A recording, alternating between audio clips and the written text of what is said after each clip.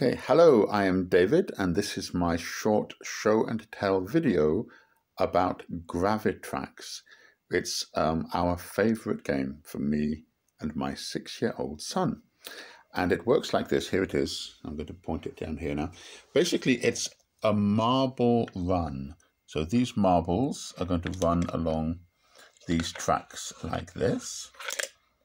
But you can build your own marble runs, and I'm going to build a very simple one here.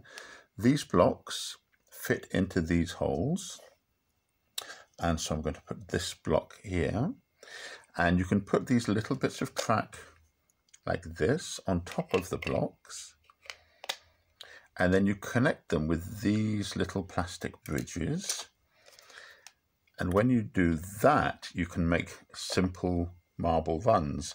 Now this is on 2 blocks, this is on 1 block, this is on the ground, so it's going to go downhill into the target. Okay, that's the basic idea. But you can also build bigger ones. Here's a very simple one on a platform. It's going to start here and it's going to roll down this special thing and go around this loop and into the target here. So let's try that. This is a special little machine for starting it. See, that went through the loop and into the target. And there are many different little machines and tricks, and you can build very, very long, complicated tracks.